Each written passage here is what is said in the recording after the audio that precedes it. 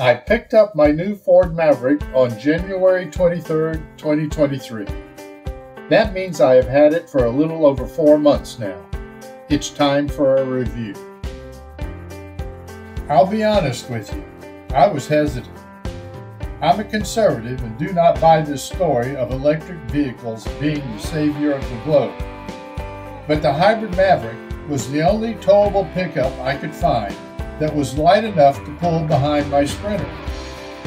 When I determined it was not a plug-in hybrid, I decided to give it a try.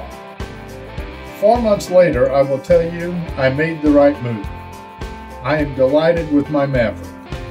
For videos on how I found it and modifications I have made to it, you can look at the playlist right up there. Let's start with performance. I drive entirely in normal. I am experiencing over 41 miles to the gallon. More on that later. I know that some folks drive in eco trying to get even better economy, but I found it sluggish and I'm happy with 41 miles per gallon. I saw one guy on Facebook that said he always drove in low for the same reason. Sports mode was peppier, but I feel no need for it. I am happy and normal. I love my interior. I have the blacked out Lariat.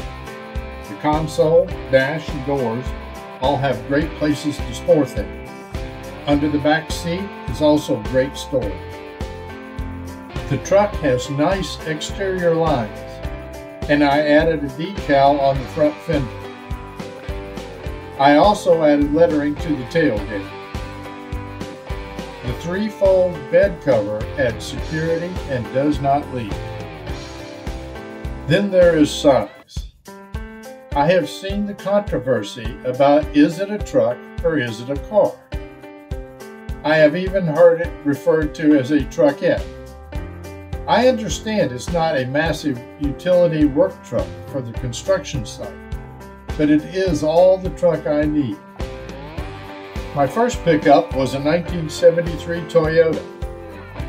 I think it was smaller than my Maverick. Over the years, I have owned mostly F-150s, but did have a Frontier for a while. The F-150 started out a very nice size, with my favorite being a 20,000 step size. Then they just kept getting bigger, too big. My last pickup was in 2013 when I got a 2-door Jeep Wrangler Sport as a tow vehicle behind an RV. I missed my pickups. I have pulled my Maverick beside a Tacoma, a Frontier, and a Santa Cruz. The others may stand a little taller, but they are basically the same size. Since I have owned my Maverick, I have hauled fuel for the lawnmower, lumber, a chest, a new miter saw, and even a barrel, all very efficient. Back to fuel economy. At first I watched it closely, too closely. I had to stop and pay attention to traffic. Now I just drive, and as I said, I am over 41 miles to the gallon. I wave at folks in the gas stations as I go by.